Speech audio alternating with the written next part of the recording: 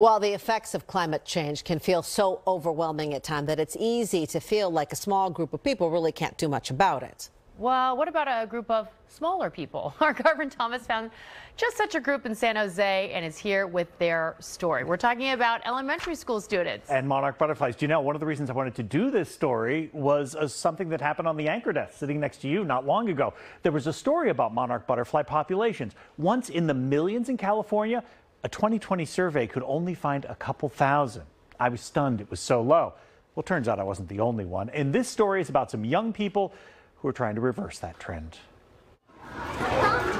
In the second grade classrooms at San Jose's Steindorf STEAM Magnet School. So what are we going to write on the equation? Teachers like Kate Moody spend plenty of time working with students on their numbers and letters.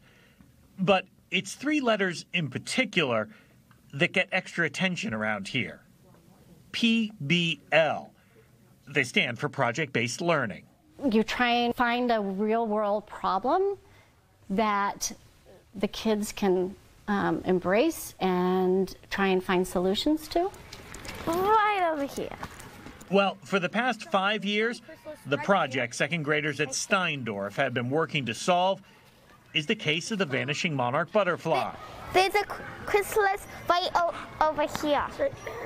Laura Howard and Miles Heitzman are part of this year's effort. All over campus for the past few years, students have been planting milkweed, a plant critical to the monarch's survival, but one that's been disappearing due to the use of weed killers as well as climate change. So we need to plant more milkweed so they don't go extinct. And this year alone, the monarch population of California, thanks to Steindorf second graders, was increased by at least a few dozen. This is really the first year we have seen them fluttering around campus. And the kids have been so excited. It's amazing to just hatch more butterflies. It's just great. And it's I'm very happy. And while numbers like this are clearly not enough to single-handedly change the monarch's future, the confidence these students are gaining from the experience might just one day benefit everyone's future. And that's what PBL is all about.